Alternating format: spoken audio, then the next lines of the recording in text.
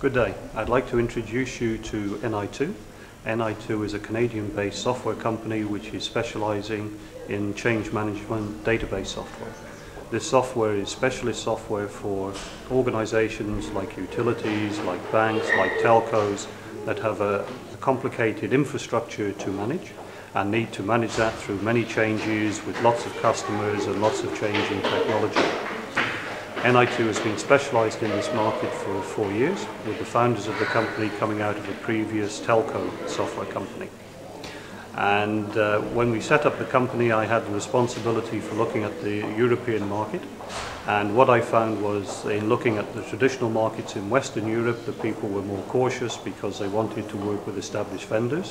Whereas in Eastern Europe, they were more interested in the quality of the technology and the pricing of the technology.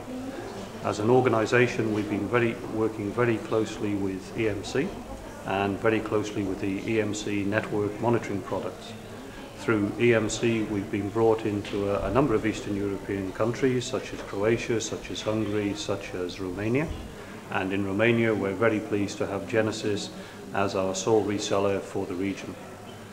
Our software is already being used in the region in countries like Croatia, where it's being used by Agricor, which is a very large retail company with some 23,000 people. The customers that we have for the software range from banks, where we have one of the biggest banks in South America, for telcos, people like Bell Solutions in Canada, and they're using the software to manage many aspects of their business. Some are using the software to manage the cables, to understand where the cables are lying in the street, in the buildings. Other companies are using the software to manage their data centers, to know how much room they have in the data centers, how much power they need in the data centers. Others are using the software to manage their networks and their IP addresses, and others to manage their desktops and their services. What are your main targets in the Romanian markets? So our main targets with the people from Genesys are to aim at the utilities market. So we're pleased to be presenting today with people from the telco sector, from the electricity sector.